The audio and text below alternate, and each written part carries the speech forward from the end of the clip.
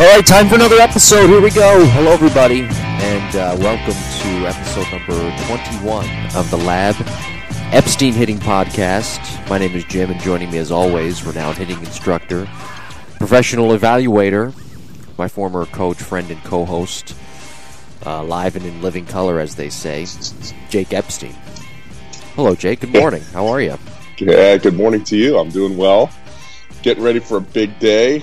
Big Saturday. Got a lot of, I guess we're filming on, or recording on a Saturday, but I'm excited to have actually a couple of new players coming in to train today. So it's always exciting to meet new people and see what their swings will bring us. I wonder if those players have listened to the podcast and have signed up because they've listened to the podcast. I don't know, but I did have a new member start a couple days ago. Pretty good player, and they're from somewhat local here in Texas. And the podcast was like, wow, this guy knows what he's talking about. There you go. Let's sign my kid up and start training. So that's absolutely, it's happening. That's the point of the part of the point of the podcast. This guy knows what he's talking about, and let's sign up. There's so many people that don't.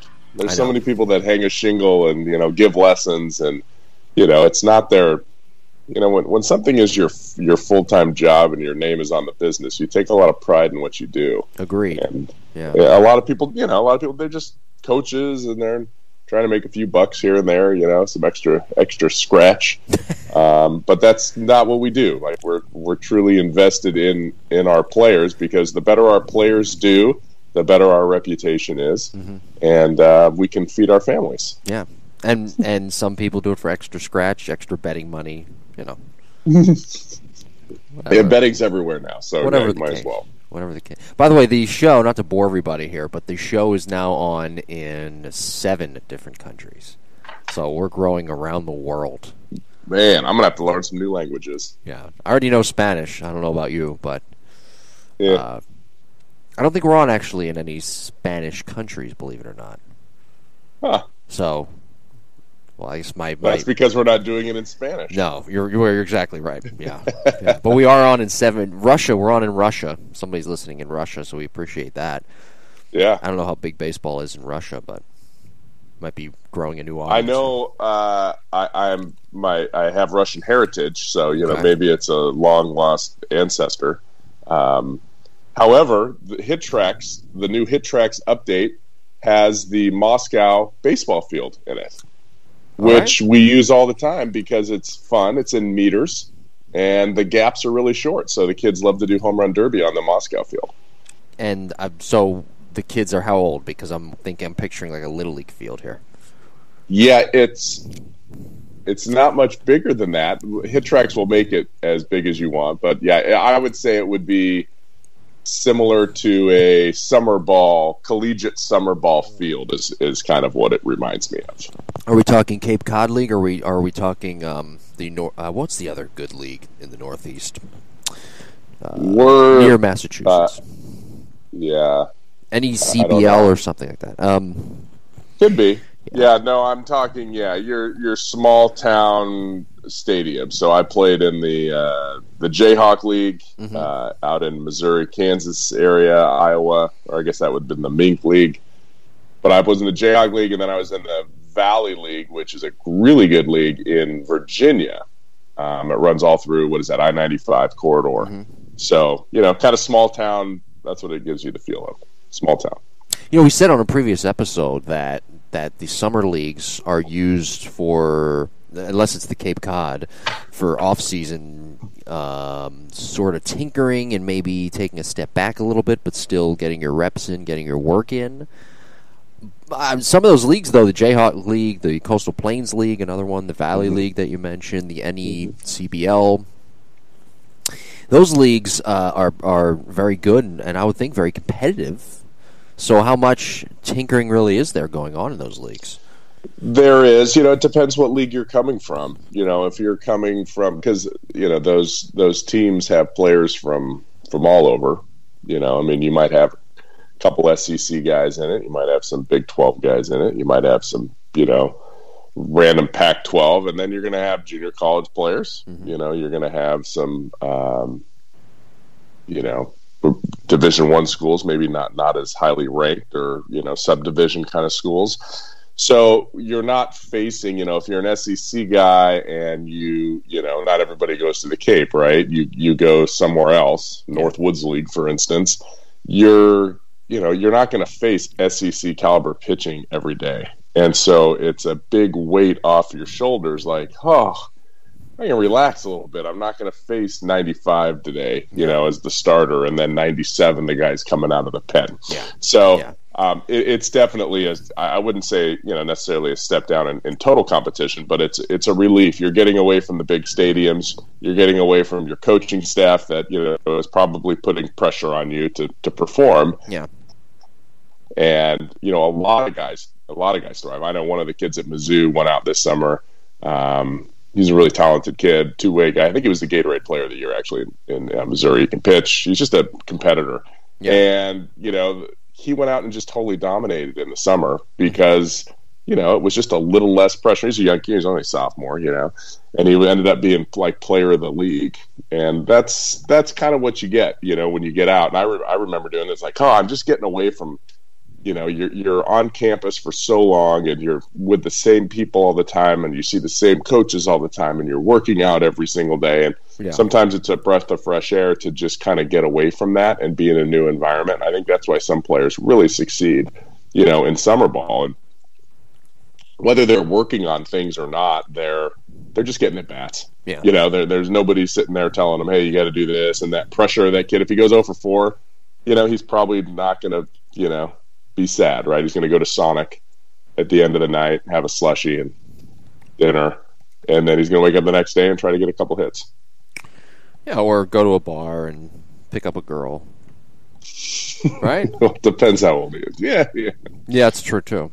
It's true. I guess Yeah, that's true, too. By the way, one quick note before I know what you did. Now I know what you did at summer ball, Jim. Now it totally makes sense. I did not go to the bar, though, but it was hard back then. It's easy in today's world. Well, the dating, what are they called? Dating app, all the dating apps, and it's easy now, I would think, for players to, meet different women throughout wherever they're playing. You just got to swipe left or right. Right, that's what it is. Right, there you go. Really, one quick note, by the way, before we get into today's episode. This is a name you might be hearing of in the future. It's Alejandro Kirk. He was just called up for with us today. Yesterday, with the Toronto Blue Jays. He was with us at the advanced A level last year. He was tremendous hitter. He had the best walk-up song that one could ever hear.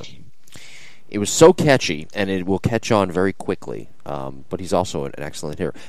So congrats to Alejandro Kirk. But everybody will his walk-up song will go viral. It's very, very catchy. I forget what it's called, so you can't YouTube it. Sorry about that. But really? It is very catchy. You mean you can't even throw a name out? We could do an episode on walk-up songs. We could really? We could do that. I think we should get all of our listeners to send in their favorite walk-up songs. I think it would be fun to have like a total list of, maybe an Instagram post or something with the greatest walk-up songs. We had at Mizzou, I'll never forget Art Hoven, who's our left-handed pitcher.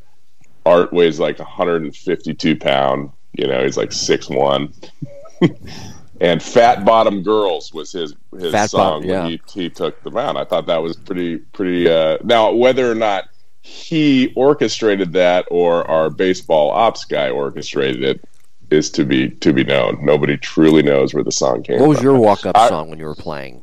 All Along the Watchtower by Jimi Hendrix. Okay, so you were. I was a huge Ken Caminiti fan, and that's what Caminiti came out to when I was a kid in San Diego, and it just kind of rocked, the old Qualcomm Stadium. Yeah. When he would come, and he was such a bad dude that I always wanted that song. So when I had the opportunity, that's what I did. Not as good as Hell's Bells when Trevor Hoffman would start coming out of the bullpen in the ninth inning. That was the coolest part of like any Padre game.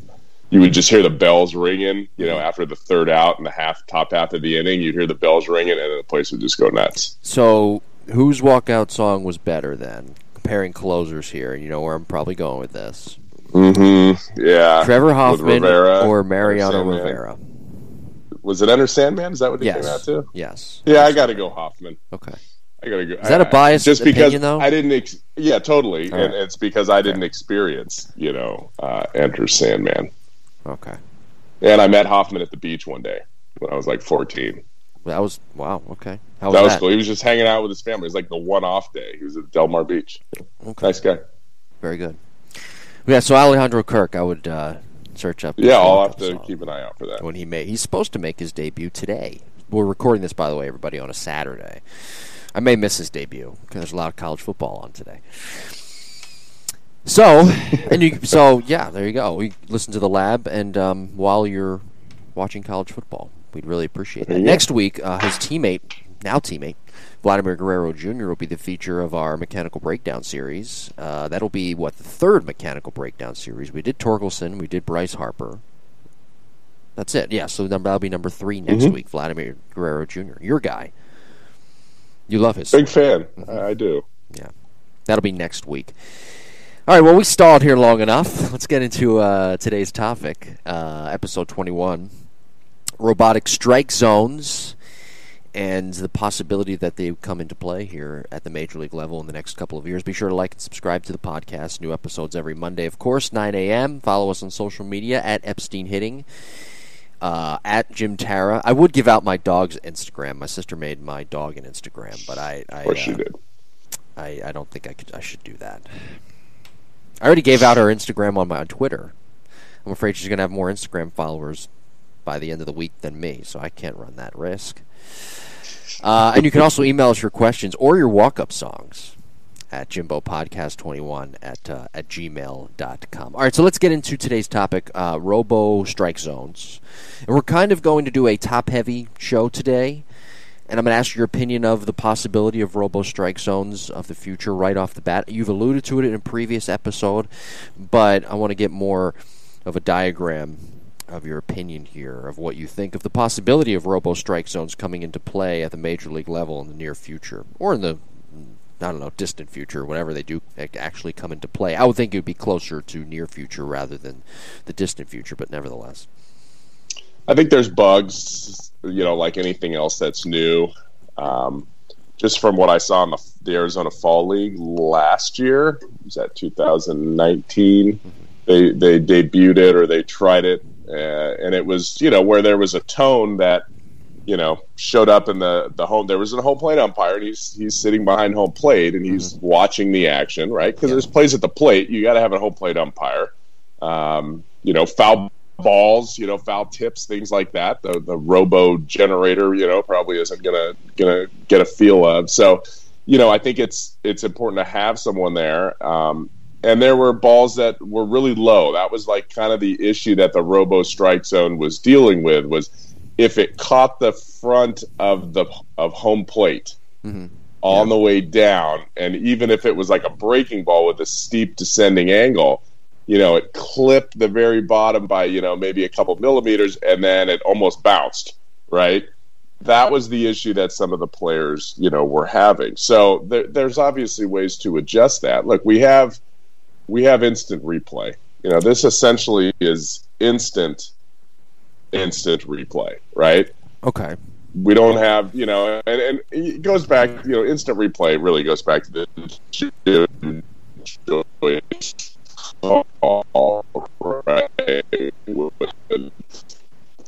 gosh, I can see. I remember there was a play at first base. Joyce called the guy safe. He was out. I think it was the last out of the perfect game. Right. And Joyce felt terrible about it. 2010, I think it was. Is that what it was? Yeah. Yeah. Joyce, he's crying at home plate the next day when the pitcher comes out to bring the lineup out, and he forgave him and all that. But you could have bailed Jim Joyce out there. Yeah. You bailed him out. If that happens today, it's a non-issue, right? Like, oh, he was really out. And why not do that with the strike zone? I know there's the umpires or this and that, and I'll tell you what, umpires are getting fooled. Umpires are getting fooled badly with this catching technique, which is, I wouldn't call it framing. They're just continually moving the ball, so the umpire really isn't seeing where they're catching it. Yeah. Right? So the umpires now, it's a lot more work for them. I don't think I've seen more pitches missed than I have this year. Like, no doubt about it. I'm seeing pitches that are missed constantly because of the new technique. I'm not going to say it's good or bad. As a fan, it looks terrible. Mm-hmm. As a former catcher, it looks terrible. As a front office or coach or pitcher, I'm thinking it looks great because I'm stealing strikes, right? And that's cool. Like I understand the game, but it's hard for me to watch that because it's not clean, and I like watching a clean catcher back there, not somebody that's moving all over the place. So I think it's going to make the game, for hitters and pitchers. I mean, you got guys that have strike zones that are really, really small too. So you're going to have pitchers that maybe get the pitch up a little bit more, right? What they're not going to do is they're not going to get the pitch that's 4 inches running off the plate. Mm-hmm. And that's what I think. I think we can create a consistency. We train our players. We use, like for instance, we use the Win Reality VR system at the lab, right? And what is that? Well, it tells you you're learning the strike zone, right? You're learning the strike zone as it is. 17 inches wide. And then, however, height, the height differential based on how tall you are, right? So we're learning that strike zone, and if a pitch is, 1 inch off the plate and you swing at it, that virtual reality tells you that, hey, that was a ball. Yeah. But in reality, if we swing at that pitch, that may have been a strike. So we have the technology to do that. Look, let's learn the strikes, and it's going to make hitters, I believe, a little bit more they're going to be able to control the zone because they're going to know what the zone is. And we all know there's bad umpires out there. I mean, I shouldn't say bad umpires. I wouldn't want to be an umpire. That's hard. Like, that is a hard job. And you have to have an edge to you if you're going to be an umpire, right? Because you're just going to, you're going to get it left and right. You know what? If there's a strike zone and you don't have to be that guy, people going to love you now. Like, they're not going to yell at you all the time. They're not going to argue at you all the time. All you're doing is, hey, man, this is what the computer said. Yeah. It said it was in the strike zone. I'm calling it a strike. It's out of the strike zone. I'm calling it a ball. What, are you going to argue that? And I think, the more we watch, games from center field, we see the strike zone in there, and, the ball misses the strike zone. The guy calls a strike, and we're like, gosh, that, look how easy that is. I can see the box right there. Why can't I, why can't the umpire see it? And I think we can make that a case where, hey, the umpire can, have that virtual strike zone that's in there. We have the technology to do it. Let's just make the game move forward the way that, it has with instant replay and anything else. You made a good point there when you were talking about what you guys use at the lab, learning the strike zone. I think people would be less apprehensive for the robo-zone coming into play if they knew and the strike zone was actually defined and it wasn't all over the place as it was in the Arizona Fall League. Because truth be told, there were pitches that were called that were in the dirt that were called strikes. Mm-hmm. And you can't really tell an umpire to go back on the robo-zone if it's really a ball, but it was called a strike, because that defeats the purpose. Just like it defeats the purpose if the robo-zone has different strike zones every single night. Well, you might as well just go back to the human element. So that's the biggest key, though, I think, in all of this, is the robo-zone having that one zone that everybody knows, pitchers and catchers and hitters, managers, hitting coaches, pitching coaches, everybody on the field. So now it makes the game cleaner rather than having it be all over the place as it was in the Arizona Fall League. Yeah, it is. It's technology, so it has to be correct. And then when do you? And then how much is that? What is the cost associated with that? Right. And then when do you start it? Do you start it in AAA? Do you start it in AA? You start it in A-ball? You start it in college? I mean, Lord knows at 12-year-old softball that I watch, that strike zone's got to be the size of the batter's box, right? Like, kids don't throw very many strikes. Well, so I do have a question. When do you implement that? I do have a question about that. I'm going to ask it later on in the show. Yeah. It is, for the record, it was supposed to be implemented this year at the lower levels of the minor leagues. I don't know about college, but the TrackMan system was implemented. It was installed in a lot of minor league ballparks at the lower levels. So that's why I say they're fast-tracking this thing. But do we really know what that strike zone will be? And I don't like the idea of using the minor leagues and affiliated ball as the guinea pig for these things, for these rules. I don't like the idea. I didn't like the idea of using the runner at starting the runner at second base in extra innings. at the minor league level. I didn't like it because here we are now in unforeseen circumstances, and we've got a guy who I mentioned earlier in the show, Alejandro Kirk, who's at the advanced A level last year. He's about to make his major league debut today on a Saturday, September 12th, 2020. Again, a year ago, he was in advanced A. He should have been in Double A. Mm-hmm. So I don't like how. My point is, I don't like how right away this system was supposed to be implemented, and we're going to implement it at the minor league level and let all the kinks out there. Well, we're trying to develop players, so I don't like that idea. So if we're going to have this thing, we have to have clean technology at all levels. And I think if they have the, if they had a screen, like at the major league level, you know how they show the replay on MLB Network or ESPN, where it's like a three-dimensional strike zone and it shows the ball and what part of the strike zone it catches. Mm-hmm. I think if they have that graphic on the scoreboard somewhere or somewhere, on the Megatron or whatever, they don't call them Megatrons anymore. I think that, what's that? You're dating yourself. I know, the dot matrix. I think if they have that graphic up there for the technology, it makes sense. But you're right about the TrackMan. If that TrackMan's off a couple degrees, if it gets hit, right, a foul ball hits it, maybe it knocks it a couple centimeters. Yeah. Oh my Lord, all of a sudden we got all kinds of crazy stuff. I'm looking at, like, I don't know how tennis does it, right? Tennis has that really cool Hawkeye system, which I thought Hawkeye was coming into Major League Baseball. I thought TrackMan was out, if I'm not mistaken, and they were going to use something different this year. Maybe I didn't hear about that. That could possibly be the case. It was for the the StatCast, like it was a different technology they were going to use. Okay, maybe obviously that never happened, but regardless, there's technologies out there that are can create a web in there that I think could be useful. It's the purist. Is it going to take more time, getting that information to the umpire? What if the umpire doesn't even call the pitch? What if it just shows up on the scoreboard, right? What if it's that instantaneous, right? It just pops up, boom, strike, ball, and they show the graphic of where it was in the strike zone. I think it could be the umpire usable. I think the umpire has a IFB, if I'm not mistaken, that censors them to call the strike. But there's a slight delay. There is a delay of a couple seconds. So that's what you have. It's like there's that 2-second, 3-second delay, and the ball was low in the dirt, and all of a sudden he rings the guy up when the guy thought it was a ball, and so on and so forth. But I think it just brings consistency to the game. If it helps the game, great. Maybe it doesn't. Maybe I'm just kind of blowing smoke. But I think it makes for a cleaner baseball game, unless you want to sit there and ride the umpire all game. I mean, most people don't know what it's like to be in a dugout. Yeah. In a stressful game, in a very important game, a high intensity game that means a lot.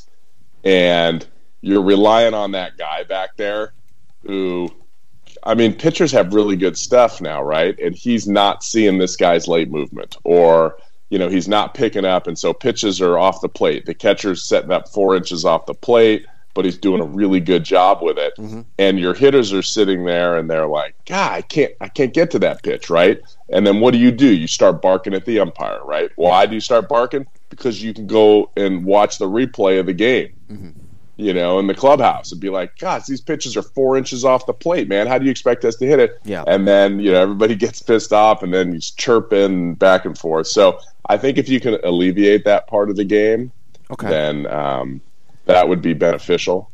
Okay.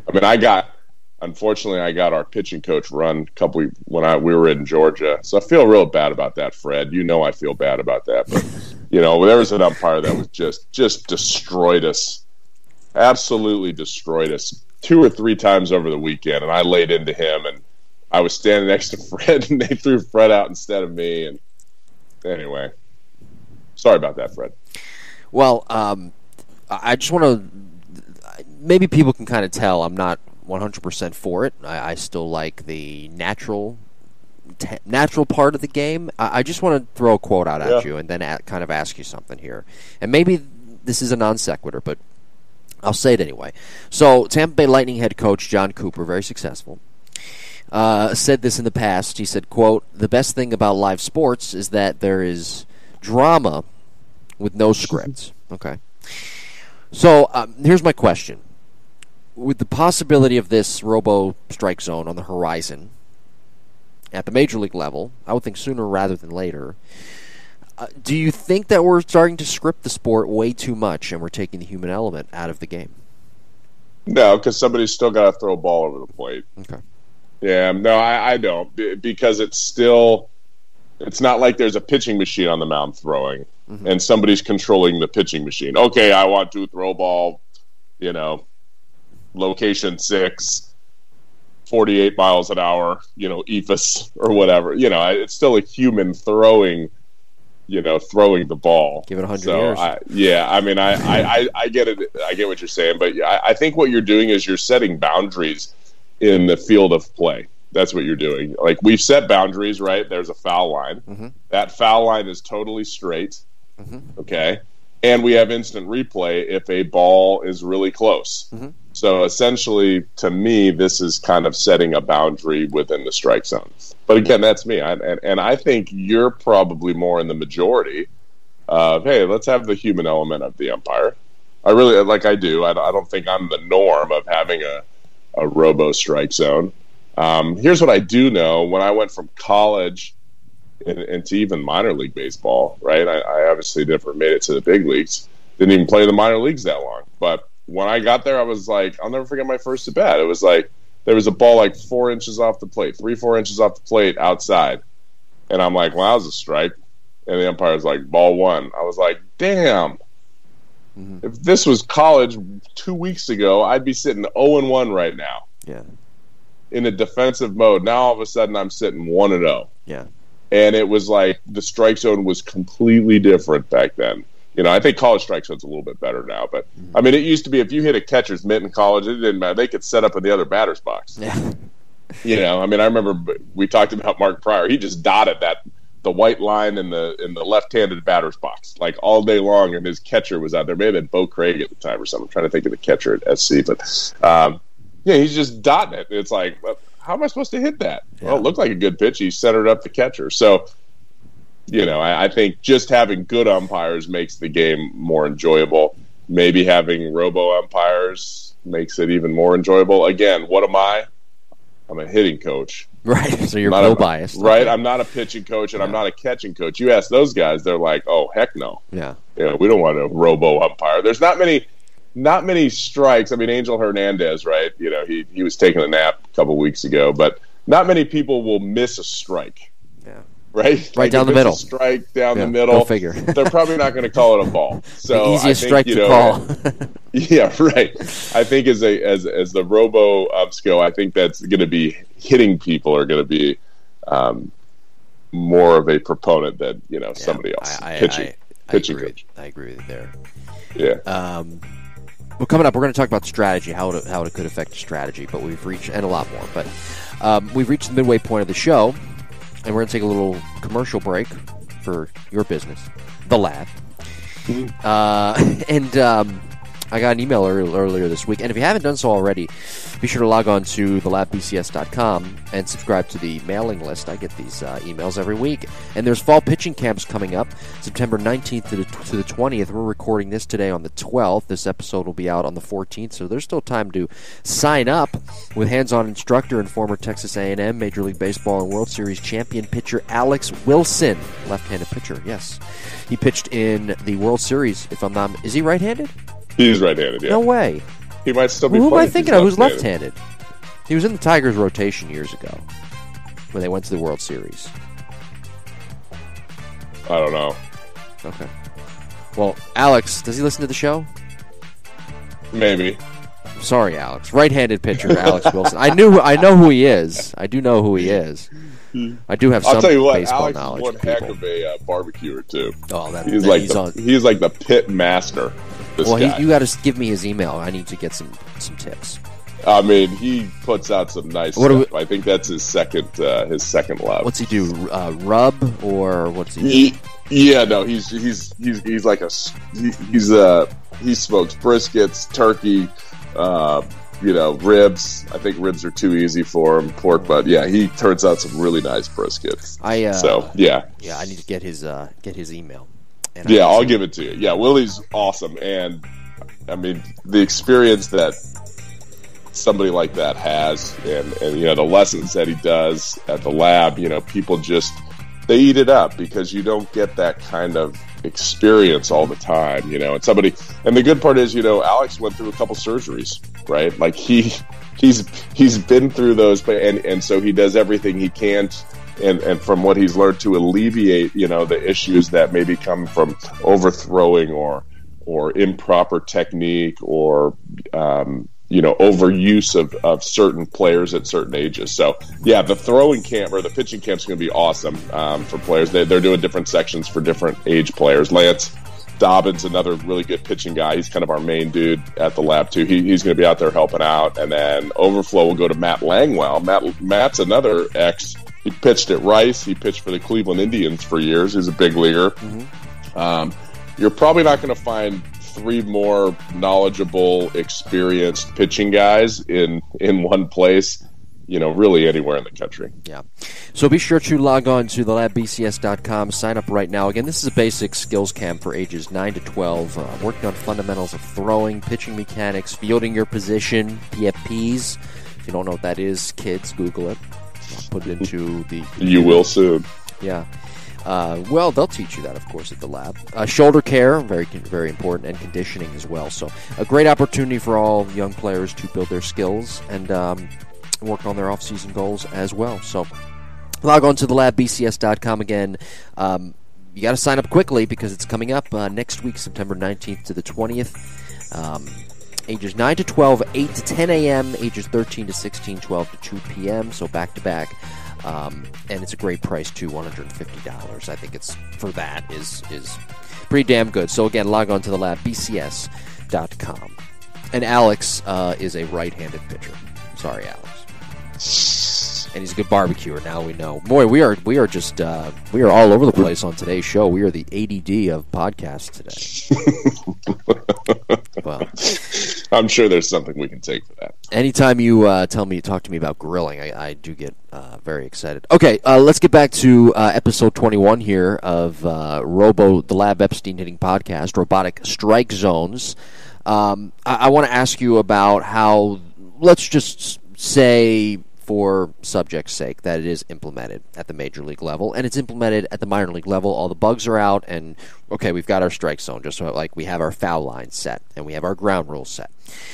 How does this change the strategy? How does this change the guy's approach? We talked about it on the player development side, a couple of player development episodes already in the archive, so check that out. We did one last week. How do you go about now with this new strike zone? Because there are teams that plan for certain umpires that strategize to that umpire. Hitters do, hitting coaches and whatnot. So how does the whole player development and approach change? Yeah, I think it changes. You just don't lean heavily on those tendencies. Okay. If you have an umpire, that's he's a high ball umpire, right? So who else knows he's a high ball umpire? Well, the pitcher. Well, what kind of pitcher are we facing? Well, he's a four-seam guy with a higher spin rate. He's got extra pine tar and rosin stuck to his hat and his forearm. Okay, well, he's probably going to try to spin that thing at the top of the strike zone. So as a hitter, now I'm moving my sights up. I'm thinking early in the count, I got to stay on top of something. I got to stay on top of something. I got to keep my hands up. Okay, I'm looking in that area. With umpires, sometimes it's, hey, this guy gives, he doesn't call balls inside.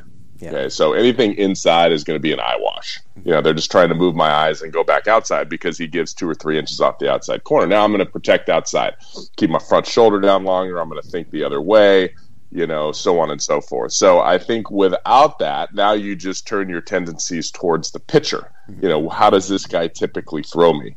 But pitchers will have to change. If pitchers aren't getting those pitches that are off the plate one way or another, they're going to have to make more adjustments, I would say, than the hitter's going to have to make adjustments. Okay, so God forbid a pitcher had to throw a ball over the plate. Yeah, They might not get the strike call from Angel Hernandez. So I just to be clear here, maybe I'm overthinking how the strategy for a hitter would change. I guess I'm wondering if they're really going to be affected by this. I don't think so. Okay. I think so. They won't even notice in a way. No, they will, because I think with 2 strikes, you don't have to quote protect as much. Okay, that makes sense. We're protecting 17 inches, not 21 inches. Okay, that's essentially the changes a hitter makes. And don't get me wrong, like pitching is totally not dominating the sport. I mean, their strikeouts are up, but I don't know how many guys have hit 3 home runs a game this year. Mm-hmm. It's got to be some kind of record through 30 games. I mean, every time I turn around, guys are hitting multi-home run games. I don't know if it's just because we got, younger kids pitching, but there's something going on with the ball. Yeah. Fly balls are just kind of going a lot further, than they should. There's not a lot of balls that go over outfielders' heads and stay in the ballpark. So let me throw a scenario out at you, if I can. Mm-hmm. How does the robo-strike zone for a hitter and their approach, there's that word again, how does that affect when it's 3 balls, 2 strikes, runners at second and third, or bases loaded? 3 balls, 2 strikes, and for those who don't know, strategy within the game always, anytime it's acceptable to be called out on strikes when it's a close pitch on 3 balls, 2 strikes with runners in scoring position. There's a reason for that. And I know the reason, but I'll let you get into it a little bit more. How does that change now? The Robo-Strike Zone change that scenario? Because a lot of times you'll see might not be as aggressive on the that. Players are not. They might not even be. Their strike zone will shrink even more now, because it's almost like 3-2 runners in scoring position. A lot of hitters, top-notch hitters who make it to the big league level, their strike zone shrinks to almost like it's 0-0 again. Mm-hmm. And I think situation depends. Bases loaded, that's different. Bases loaded, they're gonna shrink it. Runners second and third, first base open. As a hitter, you got to know your situation. Am I more of a threat than the guy on deck? Is it a left-handed pitcher and I'm a right-handed hitter? The guy on deck's left-handed, right? Yeah. My strike zone, like he's going to give in. Like he's not going to give in to me and throw me a fastball right here. If he walks me, but he's going to try to get me out. Yeah. It's righty on righty. The guy behind me is a lefty, and he's got 2 hits already today. They probably don't want to face him. Now, all of a sudden, I think I'm going to get a much better pitch to hit. So, as a hitter, we have to be aware of, who's hitting behind us, and as well as the game situations.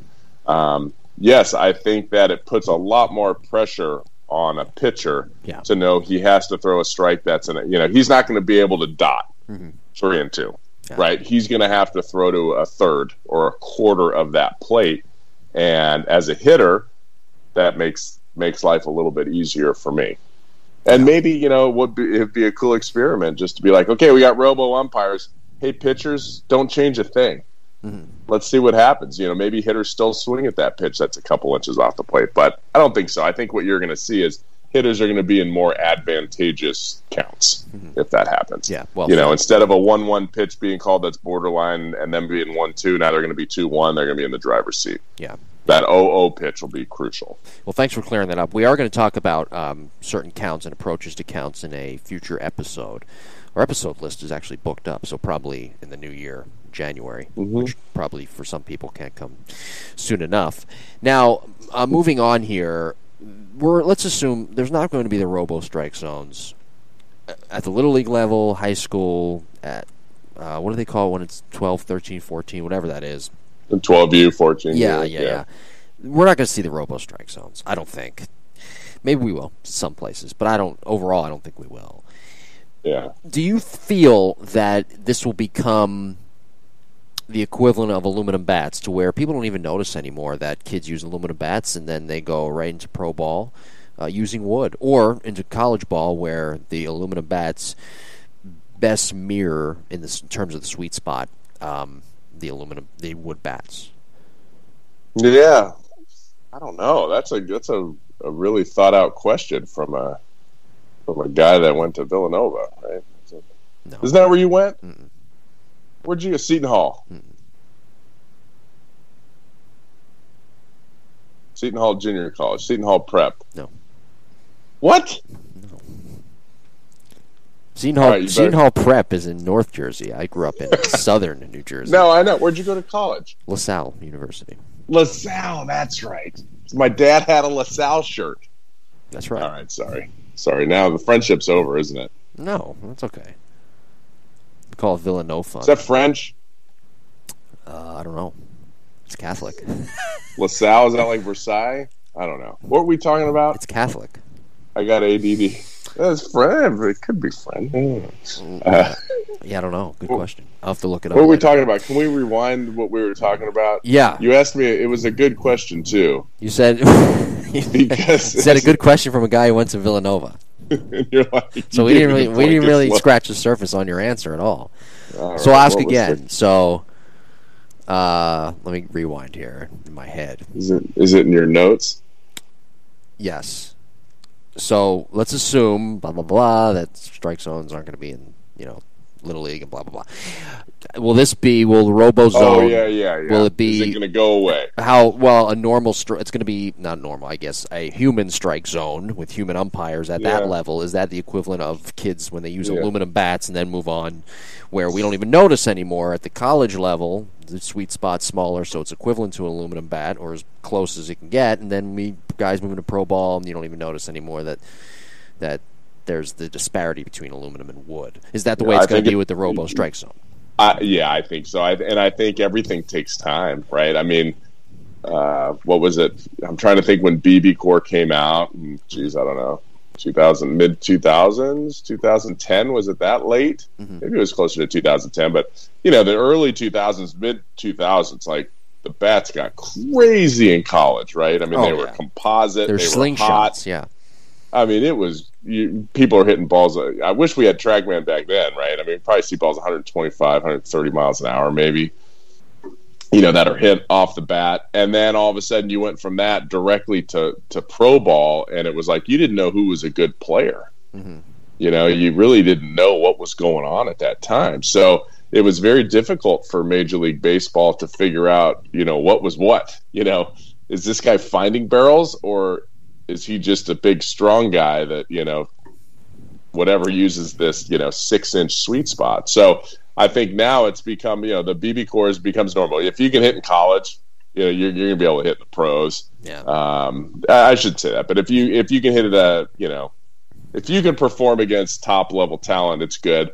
Cape Cod obviously makes it, but you still go to the Cape Cod League, right? And guys don't hit like they hit in college with their aluminum bat. Yeah. I see an exit velocity of, within 1 or 2 miles an hour between a good BB core bat and a good wood bat. So they're very similar in terms of max exit velocity.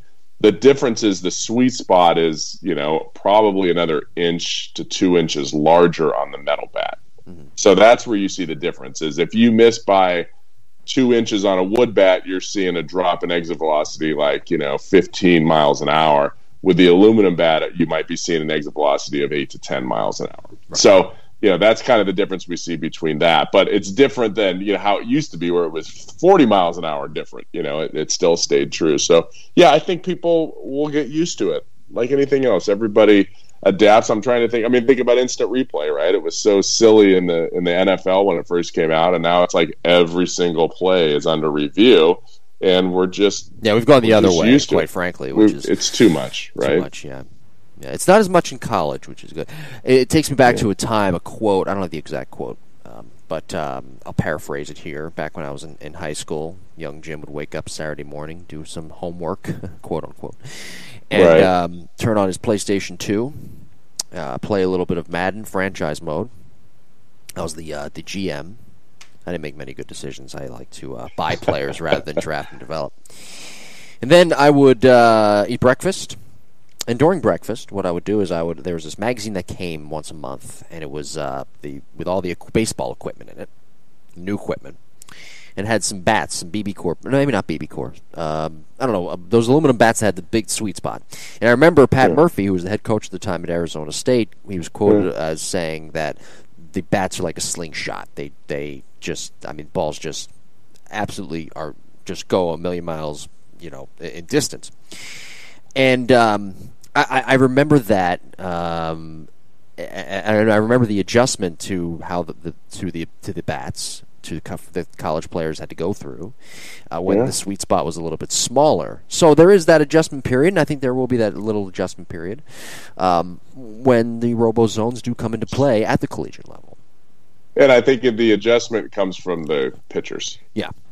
I really don't think the hitters are going to complain about much, except for that ball that clips the front of the strike zone. Mm-hmm. You know, and those are guys that where are they set up? They're set up in the back of the box. Yeah. Right? As where we should. And that ball's clipping that strike zone is over the plate itself, right? It's not to the hitter and where the hitter's standing.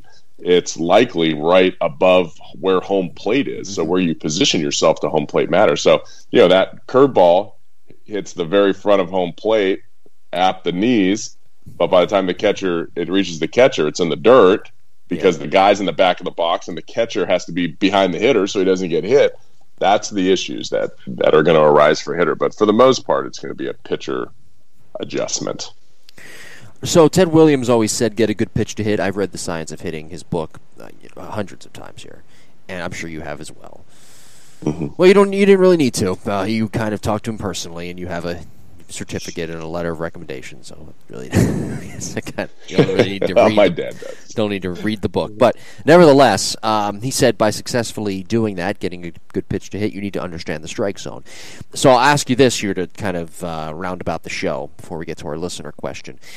What should the strike zone be, in your opinion? In other words, with the robo-zone, what should the dimensions of this strike zone be going forward without constantly having to throw shit at the wall and hope it sticks and trying to determine an actual strike zone? We need to have a determination with what it is. What do you think it should be? Well, I think it's 17 inches wide. I think that's the big thing. You know, I think it's 17 inches wide. That's, you know, when Doubleday decided to create, I don't know if it's in his original plan or not, but, you know, 17 inches wide, that's home plate. I think ideally you take into consideration the player, you know, when they're standing there, you know, what their strike zone is. And that's going to be very, very difficult, right? You have tall guys that stand very upright in their stance, and you have guys that kind of squat down. But the strike zone really occurs after the player is swinging, right? So the umpire is calling that pitch when they're, you know, in their athletic position. So how do you determine what that athletic position is and where the knees are? So that's very difficult. I think they're going to have to come out with an absolute cut and dry average of the strike zone, which will probably benefit taller guys more than shorter guys, right? Because that strike zone can't be as tall on the shorter guys. Yeah. And they're going to have to just kind of stick with it. And maybe they look at games over, you know, not the history, but you know, maybe what's the word I'm thinking of? The track record of umpires, right? You know, what is the highest strike guys are calling in Major League Baseball on average, you know? From all the different umpires. Okay, this is, and it's how high off the ground is that, right? Okay, and that's where they set the parameter. Okay, what does a low strike look like that crosses kind of the bottom of the knees? Yeah. You know, what is that average between all the different umpires that they're calling? Boom, and then we set our top. So side to side, east and west, boom, we know what that is, 17 inches. The height is going to have to be an exact number. I don't think they're going to have time to program in, you know, Jose Altuve, you know, versus, you know, Joey Gallo or something when they go in there. I don't think that's possible. And I think it has to be over home plate and not be determined by where the player is in the box. Yeah, that's another thing, because I think that's going to be a problem. Because if you move a guy way back in the box, those pitches might not cross him at the same spot as somebody that's in the middle of the box. Right. So I think it has to be over home plate itself, and then hitters. Maybe there's your adjustment, right? There's your adjustment. Hitters that are really far back in the box, it might be a little different. So Ted Williams said, "Look, you want to make contact out in front of your front foot." And you want to make contact in fair territory. It's like bunting in fair territory, right? You have the angles are better. You know, from the corner of home plate, if you're making contact behind the corners of home plate where the field lines are, then essentially you're shrinking your field of play. If you make contact out in front of home plate, you're using the entire, angle of the field. So when you make contact, you want to make contact out in front of your front foot because that's where your barrel maximizes its speed. And you also want to make contact in fair territory. What does that mean? This is why I set my players up this way. We want to have our front foot at about the front of home plate. Okay, so that gives us kind of the best scenario where we're not too far, we're not in the middle of the box, we're still in the back of the box, but maybe we're not too far back. So I think those kind of things might be a little bit more important to players to hitters if there is a robo-strike zone. It's like, okay, we got to have an idea of where that strike zone is. Yeah. And I mean, you got guys, that's tough, because how about a guy like Hader who's delivering the ball from like 4 feet, 5 feet from the arm side of the rubber? Yeah. So his ball is not, nobody releases the ball from the middle of the mound, right? So his ball is cutting across. Does it cut across and get the back of that strike zone? Yeah. Or does it, you know what I mean? Like, even though the catcher, so say he's throwing to a right-handed hitter and he's throwing all the way across home plate and he catches that front corner. Well, maybe by catching that front corner, that ball almost hits the hitter. Yeah. Right? Like, who's going to piss and moan about it? Well, here it is on the screen. Yeah. There it is. So I think what it'll do is it'll make pitchers get more creative too. Pitchers are smart. And you know what? People are smart. And people always find a way to take advantage of the situation, right? And I think if you make a we're talking about the more I'm talking about it, I'm like, pitchers can totally start to manipulate this zone by where they release the ball. You're going to see a lot of guys that are throwing more, maybe not as much. Like right now, it's all spin rate, right? Mm-hmm. Fastballs with life. Now, all of a sudden, I think you're going to see guys move to different sides of the rubber. They're going to try to throw from different arm slots to try to, catch a piece of that, because it might not look like a strike when the catcher catches it, but maybe it just catches a piece of that, virtual strike zone. So, okay, it shouldn't have, where the hitter's standing, that should never determine where the strike. I think it's going to be like cricket, right? You hit the stick, it's a strike. Mm-hmm. You know what I mean? It goes through a certain area. Yeah. A certain field. I'm thinking of just that box on Major League, Network or whatever I'm thinking about. ESPN. Sunday Night Baseball, right? Like, I'm thinking about that box and how sometimes it's blue and then it catches red, right? It just gets a little bit of that strike zone. That's what I'm envisioning the robo-strike zone being. You catch a piece. It's kind of like tennis, right? Yeah. If you catch a piece of that white line, it's in. Mm-hmm. If you catch a piece of this strike zone, it's in. Yeah. Well, I think you brought up an interesting point, too. Somebody like a Patrick Corbin who has that loopy-type slider with very good shape to it, but it is very loopy. A lot of times that pitch will catch the back of the robotic 3D-dimensional zone. So you have to make that back part. It just can't be the front part where the pitch just catches that part of the strike zone. It has to be the back. The back has to be in play as well. It does. And that's why, you see balls, you see weird calls sometimes with those because of that. It's, home plate. It's over home plate, right? That's what the rule book says. Yeah. Pitch over home plate. Well, home plate isn't, 2 inches deep. Right. Right? Yeah. It's 15 or I don't know how deep it is, 14. Yeah. Hey, question for you. Are you wearing your mask? I know it's with some people anyway, might not be the most popular thing. But if you don't have a mask and you need to wear it around to certain places, I live in Florida, and while my state is mostly opened up, for pretty much everything we still have to wear masks inside of convenience stores and restaurants, Super Target, which I went to the other day, Publix, where I go do my food shopping, whatever. I just want to let everybody know that the Gator mask shipment is here. You don't know what that is? Well, that's okay. You can find out. Log on to DunedinBlueJays.com and get your Toronto Blue Jays face mask. That Gator mask, it's hard to kind of describe, but I'll do my best.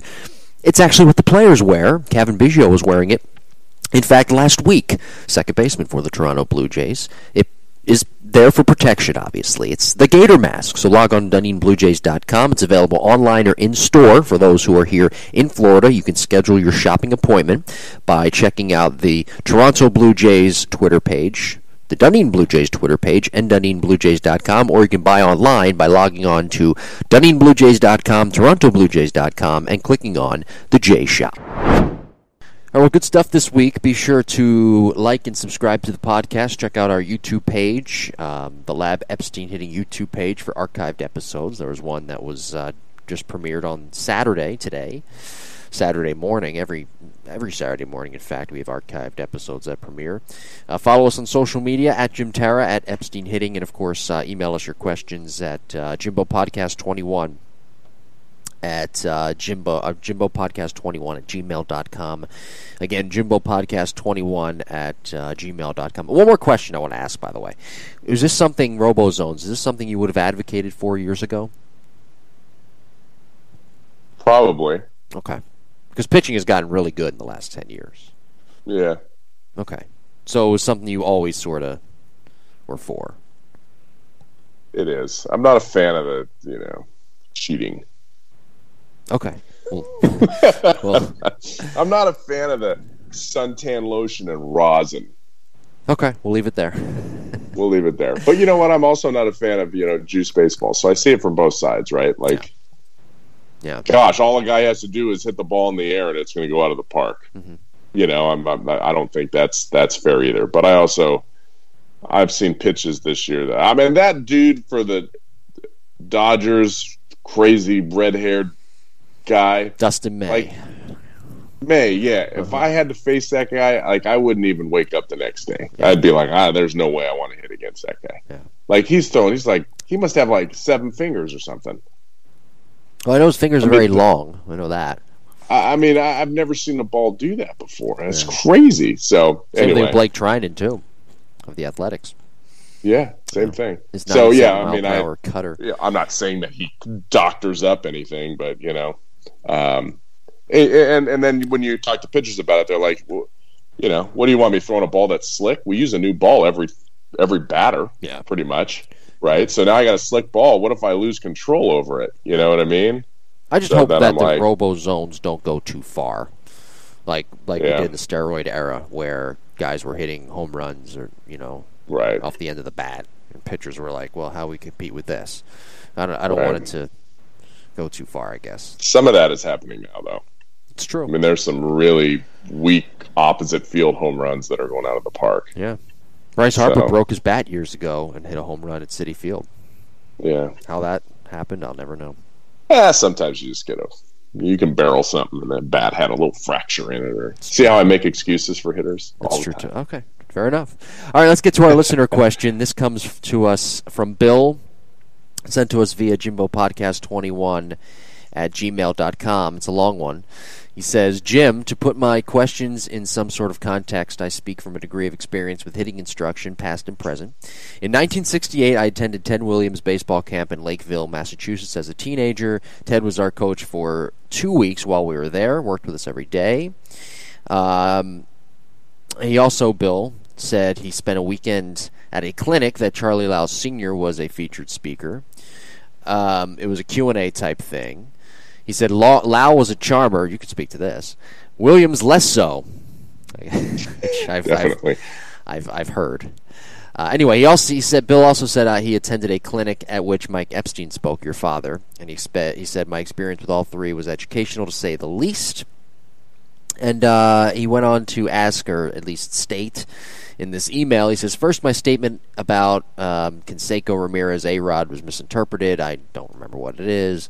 I didn't say they worked with Craig Wallenbrock, but that their hitting exploits were there for all of us to see, okay, within the time frame of Jared Diamond's story of various hitting instructors in Swing Kings, and those exploits were well before the revolution that Diamond was talking about in his book. Okay.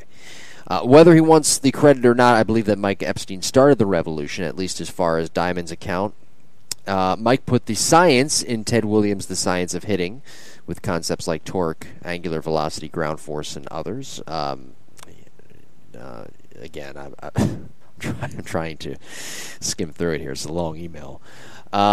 He went on to say Diamond should have credited Mike for the contributions. We determined that already. Okay. As for Dusty Baker, speaking from a high school coach's experience, his book and video series, You Can Teach Hitting, did much more harm than good. The arguments I had with parents and kids who bought into the squish the bug and swing down approach because they bought Baker's book or were taught, my instructors who did, were counterproductive to say the least. I believe the swing down approach stems from Baker's book. By the way, Dusty Baker didn't squish the bug or swing down, batting behind Hank Aaron in the Braves lineup. One last thing, Rich Gedman batted left-handed. Yes. Okay. And that was the part I looked up, and I'm like, oh, man, All right. I totally thought he was a right-hander. All right. Well, Bill, you got us. You got us there. I looked up the pictures of him. He had his glasses. Totally giddy. Yeah. All right. You got us there. Congrats. Yeah. And earlier in the episode got me on Alex Wilson, so I guess we all get confused. There we go. Yeah, no, and he's right about that.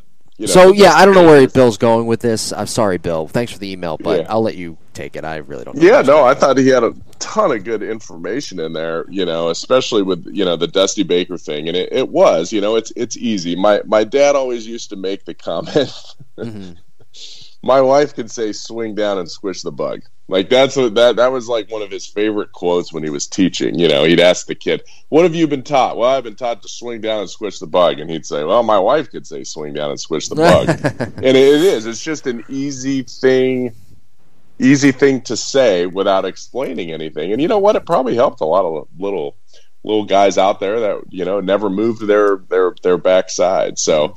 I don't think it was I don't think it's definitely not what Dusty Baker did, but I don't know. I've heard hundreds of professional players say I think about swinging down, and like I said, sometimes we tell our players to swing down if they're doing something where they're collapsing their backside, right, and they're dumping their barrel and they're swinging up too much. Like sometimes that's a good cue, but to actually have them do it, that's different. And that was the title of my dad's video, do we teach what we really see? Right. That was it. Like, do we really see people squish the bug? Like, here's a video of like 100 players and they're not doing that, and Hank Aaron, for crying out loud, watching Hank Aaron hit, that guy's back foot was never on the ground. Yeah. And he's pretty good. So, it is, do we see people swing down? No, but do maybe we feel like we're swinging down? There's players all the time that are saying, I'm trying to swing down. I'm trying to chop. I'm trying to do this or that. Are they actually doing it? No. So will that cue work for another player? Maybe. Will it work for every player? No. And that's why you treat hitters individually based on what they're doing and what their feels are. Yeah. Well said. Good stuff this week. Again, if you have any questions, shoot us an email or reach out to us on social media. JimboPodcast21@gmail.com. Next week, we go back to our Mechanical Breakdown series, Volume 3. And we'll be doing Vladimir Guerrero Jr. Very good. Your guy. You love him. You love his swing. Not my guy, is your guy. You love his swing, though. Year. I do love his swing. I don't even know what kind of... unfortunately, I haven't watched very much baseball. Enough baseball. I've been working a lot, so... I'll have to brush up and check out his stats and get some updated video and see if he's made any changes, because I know his swing like the back of my hand from the last couple of years, but I really haven't seen any of his live stuff this year, so that'll be fun to see for me. Yeah, something new to learn. That is next week. Be sure to like and subscribe. New episodes every Monday at 9 a.m. We are out of time. Thank you for listening, and we will talk to you next week. See you later.